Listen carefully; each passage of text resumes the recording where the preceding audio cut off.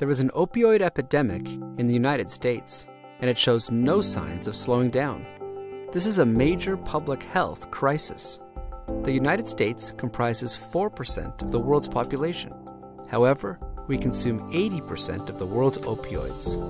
Unfortunately, the United States is not better at managing pain than other countries. Currently, 91 Americans die each day due to opioid-related overdoses, comparable to 4 747 plane crashes each month. The majority of strategies focus on treating abuse rather than preventing it. But prevention is key in the fight against opioid abuse.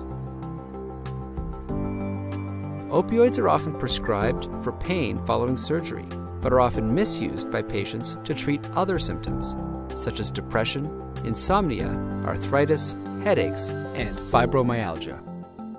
Among patients not using opioids before surgery, the most common post-operative complication is becoming a new chronic opioid user, more common than wound infection, heart attack, and blood clot. Between 5 to 8% of patients not taking opioids before surgery become opioid users chronically, even for very minor surgeries. For some surgeries, it is up to 20%. The majority of patients stop using opioids soon after surgery. However, many leave their unused opioids unprotected in their homes.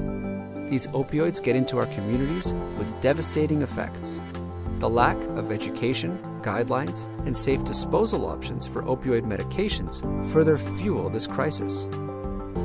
The Michigan Opioid Prescribing and Engagement Network, Michigan Open, is led by the Institute for Healthcare Policy and Innovation at the University of Michigan, in collaboration with physicians, nurses, and mid-level practitioners throughout the state, and is made possible by public and private payers.